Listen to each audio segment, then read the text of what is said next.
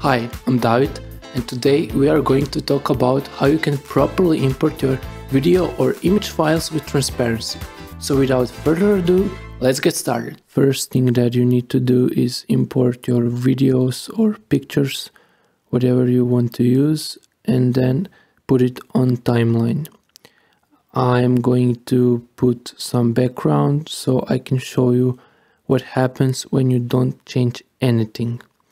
So as you can see, there is a black part that we don't want actually, and that part is not transparent and we want it to be. So what you need to do is go to the original file, right click, change alpha channel mode, and by default it is set to none, but you want to change it to pre-multiplied. Let's see what happens when we do that.